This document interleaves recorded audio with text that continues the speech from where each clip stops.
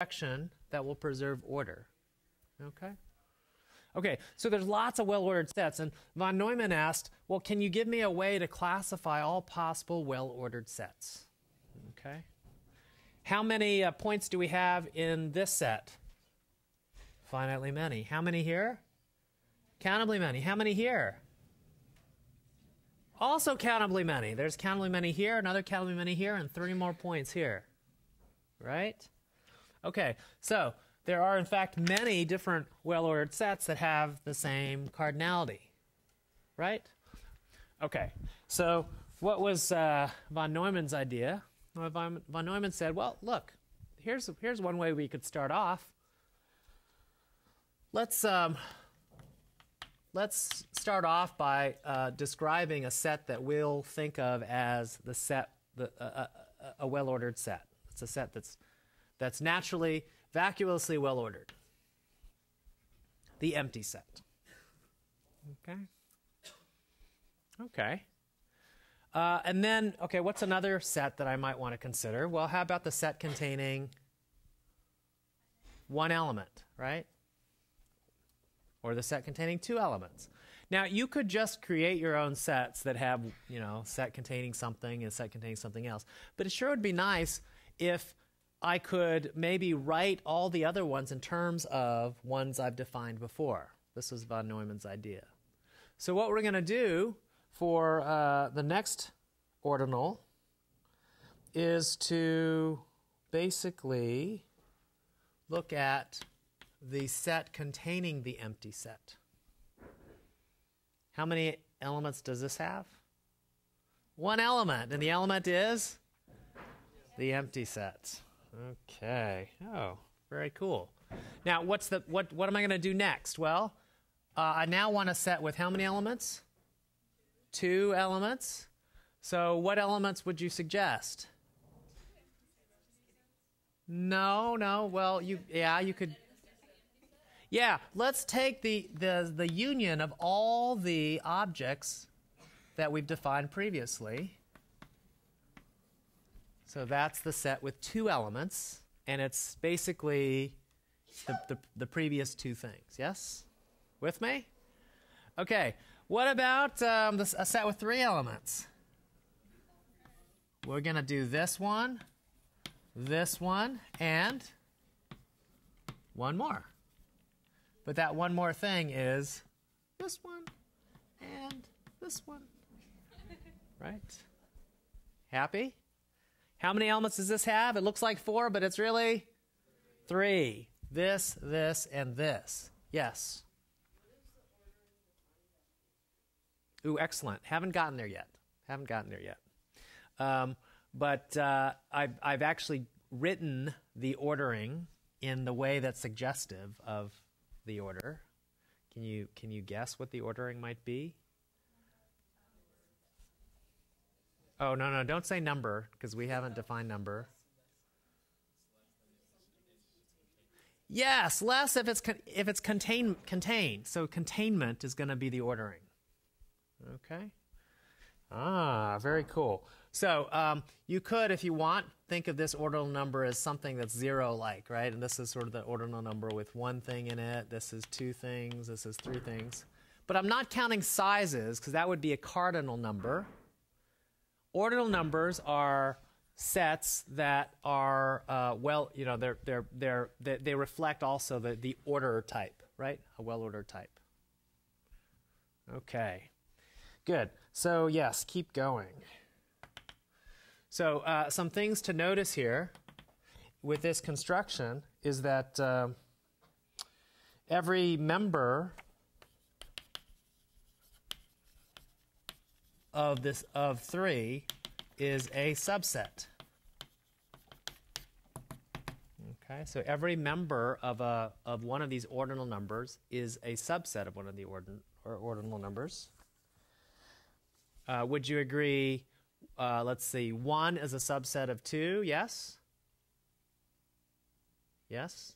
Is 1 a subset of 3? Yes. Very good. Is 0 a subset of 3? Yes. Okay. Is 3 a subset of 2? No. Okay. So that's in fact we're going to order the sets by membership.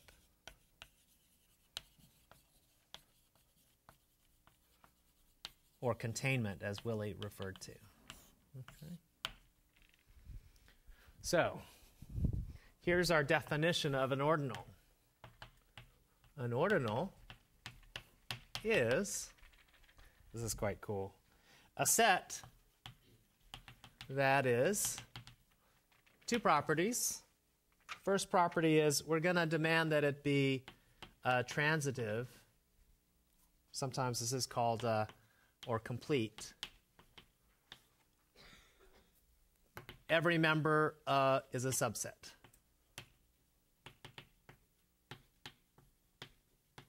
Okay? Is that true? Is every member here a subset? This is actually almost tautologous, but it's not quite. Is it true that this is a member? Yes, that's a member. The set contained the empty set. Now, is it a subset? Yes, because the thing that's in it is here. Right? Yes?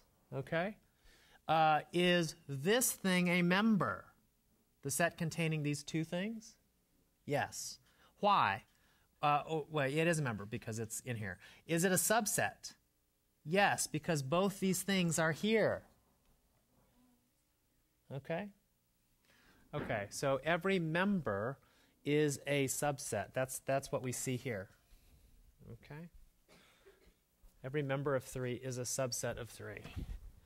Okay, and so an ordinal has a property that every member is a subset, and the second property is it's strictly well ordered by membership.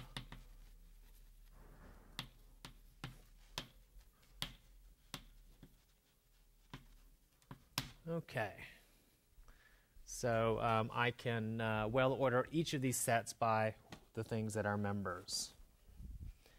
Okay, so from this definition, it's a very innocuous definition. There's a lot that comes from it.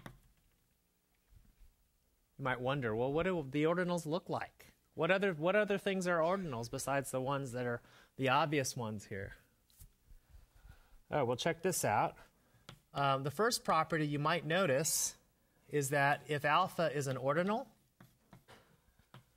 then I can define a new ordinal very simply by, I'll call this the successor of alpha, S of alpha.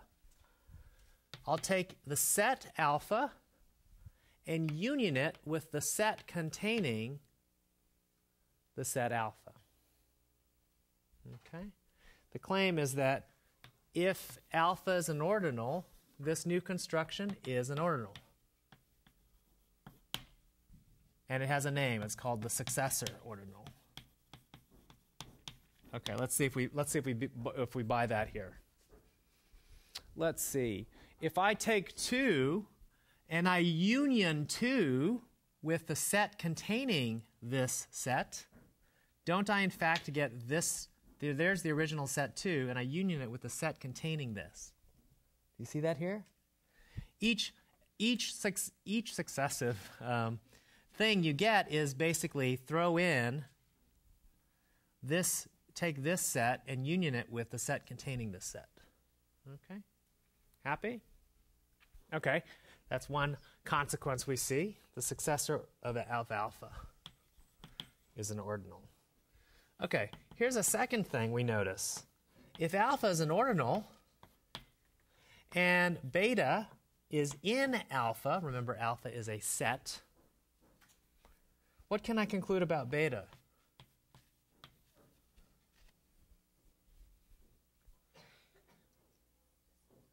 If it's an element of alpha, yeah, well, the claim is if alpha is an ordinal and beta is in it, then beta is also an ordinal. Does beta have this property that every member is a subset? Yes. Look at this creature. It's in alpha, but is every member a subset? Well, yeah, of course every member is a subset.